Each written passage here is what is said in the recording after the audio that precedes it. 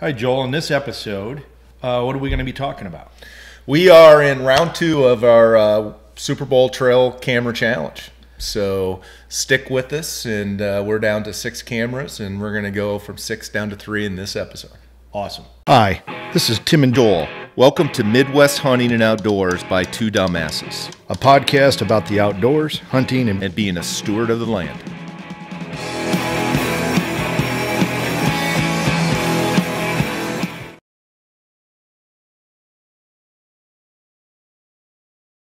Welcome to Midwest Hunting and Outdoors by Two Dumbasses. Today we're entering into our second round of our Super Bowl Challenge. Joel, why don't you talk to us a little bit about what we did and how we set this up? Yeah, so Tim, in the last episode, we started with 8 cameras. We went through the specs and stats on those cameras, and 2 of them fell off, the Akaso and a Spy Point, Link W. Link W. And here's where we're going to try this episode, because it takes me a lot of time to edit those bleeps out.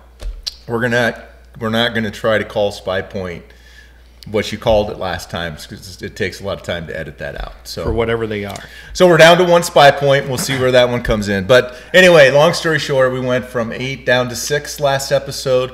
This episode's all about round 2, and we seeded these cameras based on relative quick performance, how sensitive they were, number of pictures they took, quality of pictures, things like that.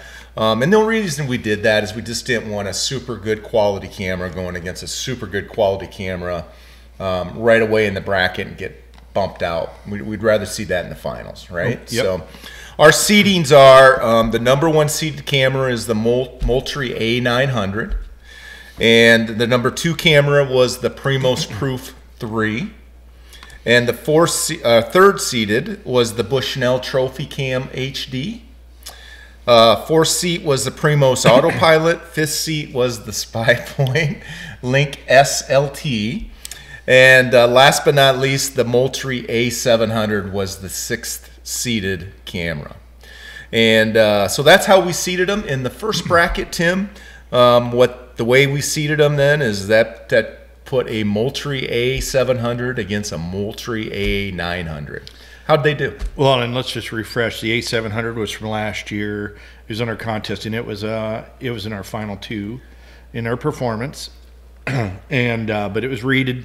It was seated 6 this time. Right now, I think from our recollection, we can find them off eBay for $55, something like that. Yeah, I'm. The only reason I know that is I'm pretty sure I'm going to buy 4 of them here after this episode. So we did the A700 versus the, which was our 6th seed, versus the A900, which was our 1st seed, and it was our first upset. The picture quality was very similar from a day and nighttime perspective. I'm going to come back more to that in a second. The A700, in the time frame that we had set up, had 1,525 pictures to the A900, which had 411. And of all 6 of these cameras, the A700 is the only camera to pick up the birds. So we had a bunch of birds hitting our food plots, and it was the only camera to pick them up. Yeah, which is amazing. Again, for the price. So just to review, the Moultrie A700 is a 14 megapixel. The A900 is a 30 megapixel. And even with that, the sensitivity was better. And I thought the picture quality was better, both day and night and dusk. Didn't you agree? Yeah, and the A900 is a $110 camera. Yeah, roughly around $100. Yeah. So for double the price, you see no noticeable difference in picture quality. In fact, I think the A700 is better. I would concur. And the sensitivity did not match up. So the A700, if you can get them, I mean, really, get them. It's really a performing camera. Yeah. All right. So we go on to the next round? Yeah, so the next bracket was the Spy Point Link SLT compared to the Primos Proof 3. Yep. And again, the Primos Proof 3 was seeded number 2. So the Spy Point obviously, as Jake just said, was seeded 5th. And they both have relatively good nighttime pictures. But from a sensitivity perspective, this is our second upset. The Spy Point had 490 pictures to the Proof 338. They both had good picture quality, is how I would qualify it, both during the day and night. The advantage that Spy Point has is it's a cellular camera, and with cellular cameras, they're sending you the low quality image, and then as part of the program, if you want to make it a high quality image, you can, but they limit you to 500 pictures, I believe, and which I don't necessarily agree with that, but that's a whole nother conversation. So right now, I think we gave the edge to Spy Point, passing on to the next round. So the Spy Point Link SLT is moving on to the finals. Yep. And in our last bracket, we had the Bushnell Trophy Cam HD versus the, and that was number 3, and versus number 4 seed Primos Autopilot. So neck and neck, 3 and 4 here going at it. Yep, and it was neck and neck. So we had 3 versus the 4 seed. The Bushnell produced 842 pictures, and the Primos Autopilot had 1,273 pictures. So really good sensitivity that we're seeing there from a distance perspective. Some great picture quality coming out of the Bushnell. I would call the Autopilot has good quality on the day and the night. Obviously, they both have video quality. We give the edge right now to the Autopilot. With the broken hinge. With the broken hinge. Broken latch, actually.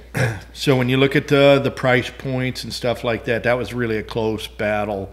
The Bushnell had the edge on picture quality, but the sensitivity from the Autopilot is tough to break. That was a tough one. But there is a pretty significant, the Autopilot's well less than half price of the Bushnell. If you can find them, and it does have a 2-year warranty. By the way, I checked on that because I'm gonna have to send that in and get it fixed. So they do stand behind their products. Cool. What maybe we can talk about what are the criteria? You know, again, all these cameras that we're testing, is it safe to say they all have video, they all have photo, they all have video photo combo. Bursts up to 9 pictures on some of them, but certainly up to 3 on most of them. Some of them have the time lapse, some of them don't. But my point is, features and functions, they're all pretty up there and they're all pretty darn close. Is that fair? That's fair.